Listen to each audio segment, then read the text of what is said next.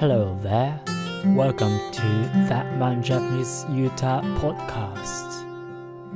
It's 20 past midnight here.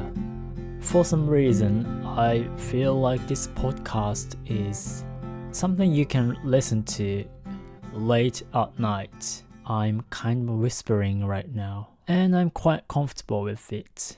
I don't like shouting in a loud bar or clubs.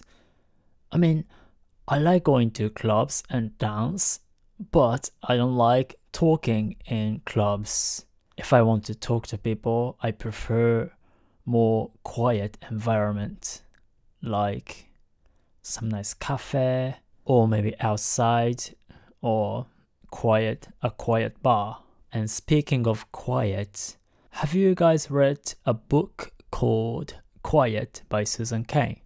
The subtitle is The Power of Introverts in a World That Can't Stop Talking. This is a very famous book, so I'm sure many of you guys have read it. I didn't buy this book, even though I was quite curious about it, but somebody gave it to me. So I read it and I really liked it.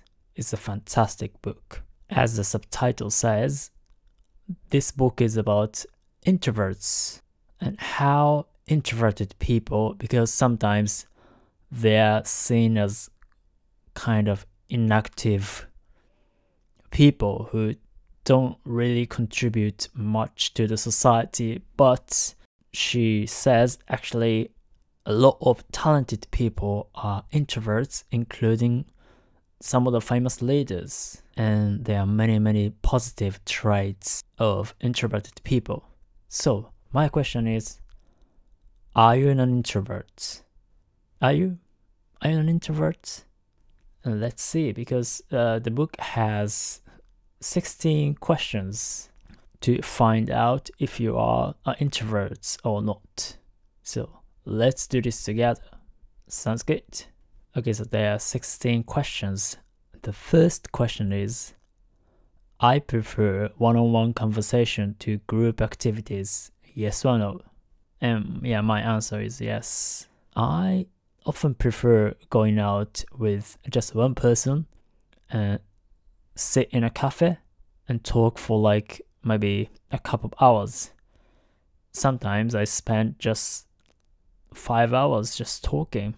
Well, I like parties, but the thing is, when I go to a party, I find somebody I can really connect to and just talk to the person.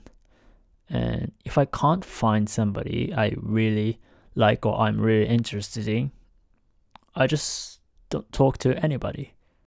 Right, question number 2. I often prefer to express myself in writing. Well, I do prefer expressing myself in writing often. Not always, but often. Which is kind of contradictory because I'm talking right now on this podcast. But I have a blog. I write books. So yeah, I like writing. How about you guys? Do you prefer talking or writing? Okay, number 3. I enjoy solitude. I definitely enjoy solitude.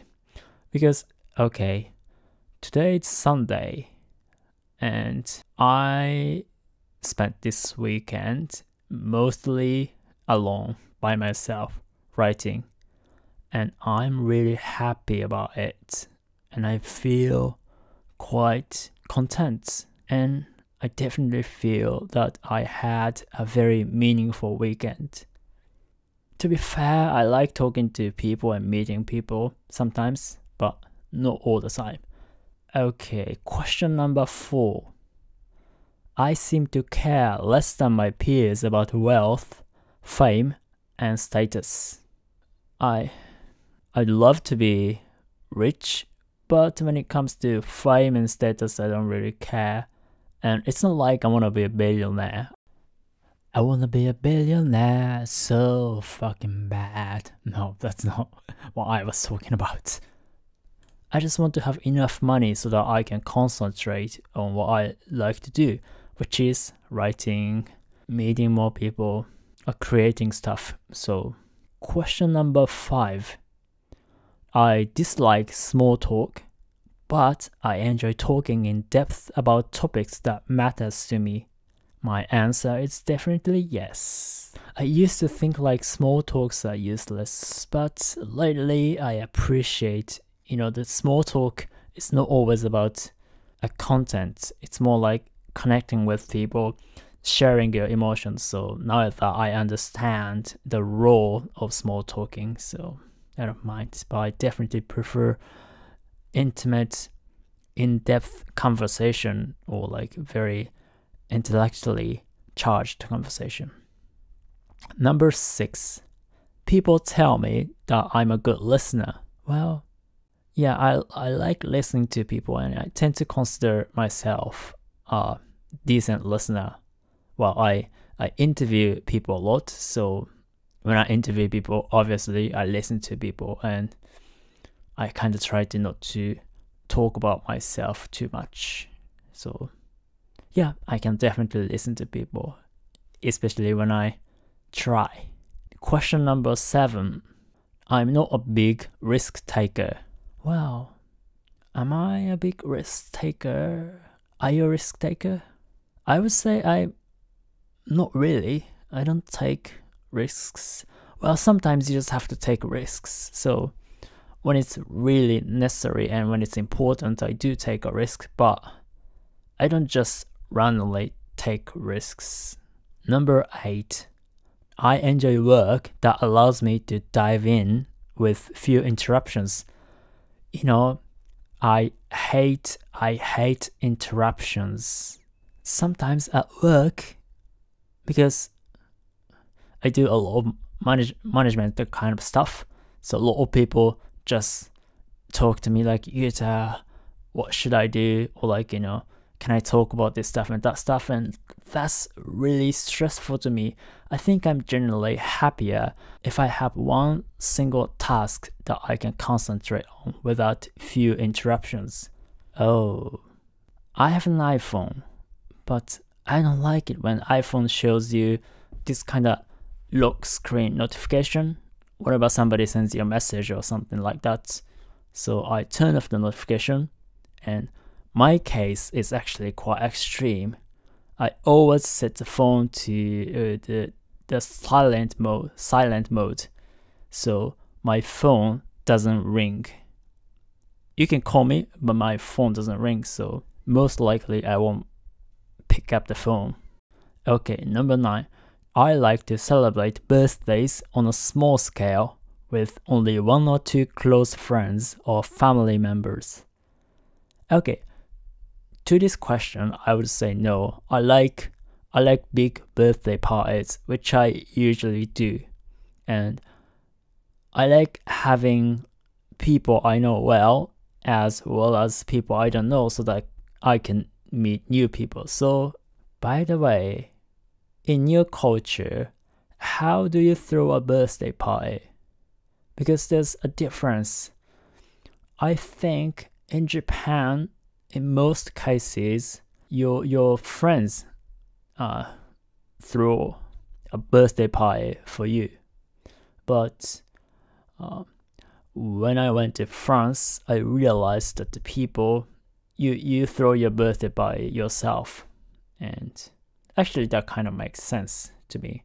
Now I throw my own birthday party, and you know what, I'm happy, because before nobody would throw a birthday party for me, but now that I know that I can just throw a birthday party on my own, so I can choose whether to have a birthday party or not.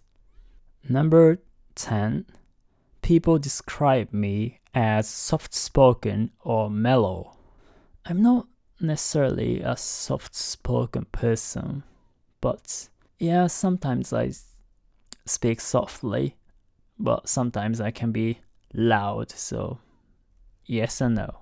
Now I'm speaking quite softly because it's late at night, because I know you're listening to me. Are you?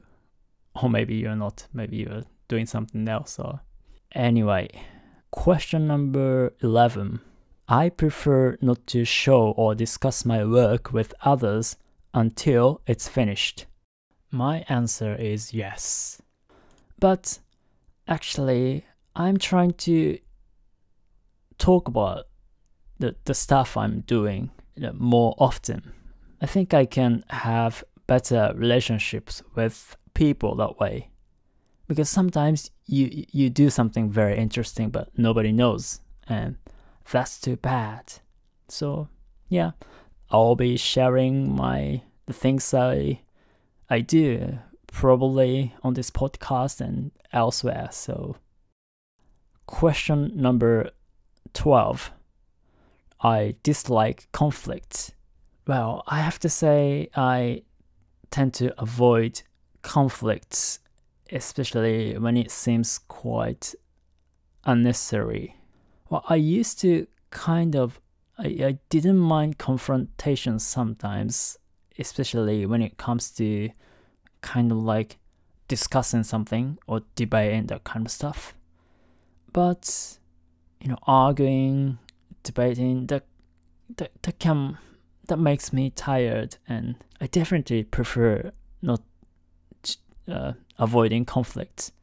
And I think partly it's because I'm Japanese, but I also think it's part of my personality.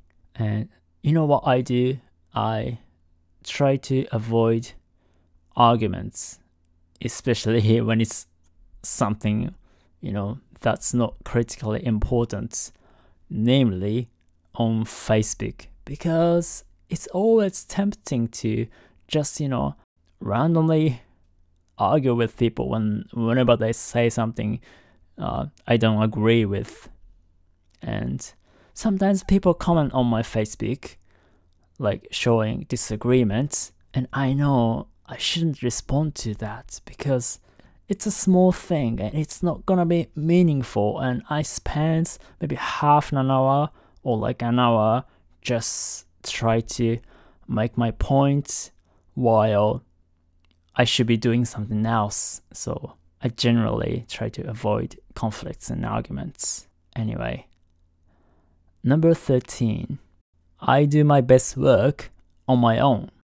And my answer is definitely yes. But it's sometimes difficult because people around you want to be involved, and yeah, that can be tricky sometimes. Like, you kind of want to include people, but you also care that, you are doing your best job. So I'm still learning. Right, number 14. I tend to think before I speak, and my answer is 100% yes. Even now, I'm recording this podcast, and there's a lot of silence in the original recording, but I just, edit them out. But I definitely think before I speak.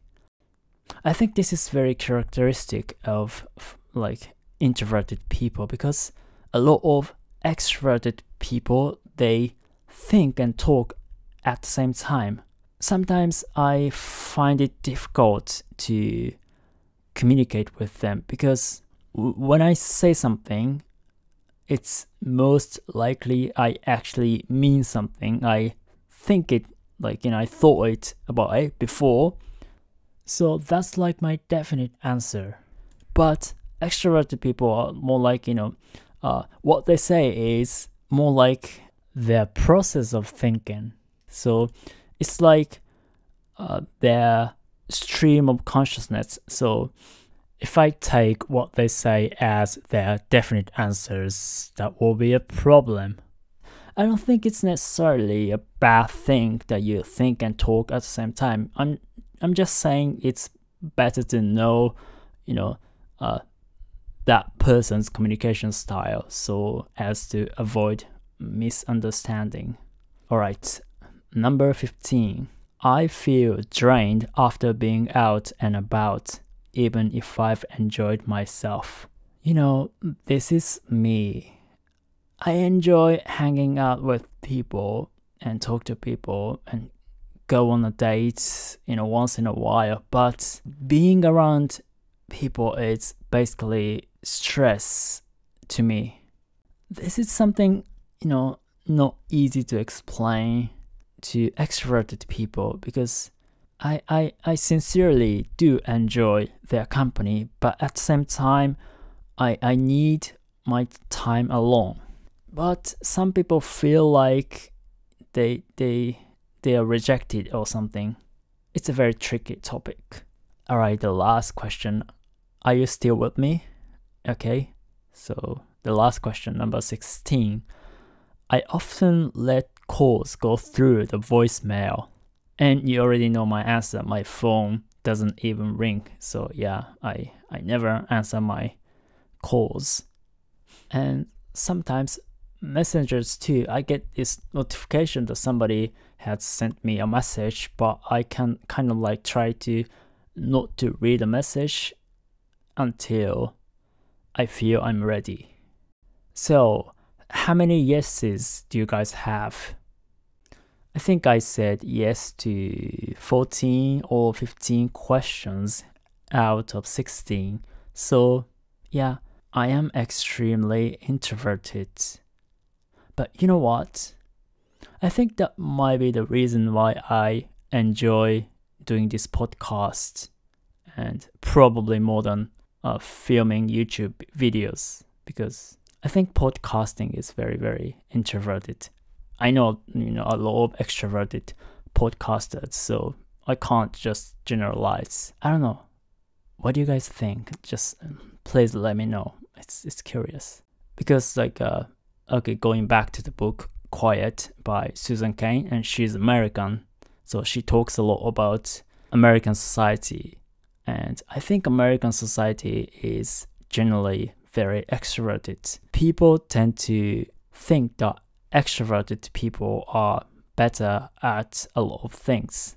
So even if you are introverted, you kind of have to try to act like an extroverted person.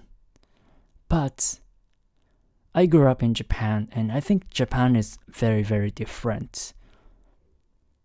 It's much, much more introverted than the States. So if you are an introverted person in Japan, people don't care that much, about you're being introverted. And actually, a lot of people think that being silent, like being quiet, is often better than being boisterous or loud. And yeah, it can be something positive. Being quiet can be interpreted as being thoughtful. And if you are the kind of person who doesn't talk too much, but if you have something important to say, then you talk, I think people really appreciate you. Japan is also a very high contact society, and not only do people listen to you, but they also watch your behavior and how you act. So I think a lot of people think that your action is much more important than what you say. So if you are an introverted person, maybe Japan is the country for you. Again, I'm quite curious about your culture, so make sure that you let me know. And I really like getting feedback, and you can give me feedback if you're listening to this on YouTube. Obviously, of course, you can just comment on this section. And if you're listening to this elsewhere, you can go to my podcast blog, which is yutaaoki.com/podcast. It's yutaaoki.com/podcast. Or if you feel like using the good old email, you can email me at feedback@yutaaoki.com. It's feedback@yutaaoki.com. Alright, so I guess see you guys soon. Ciao, ciao.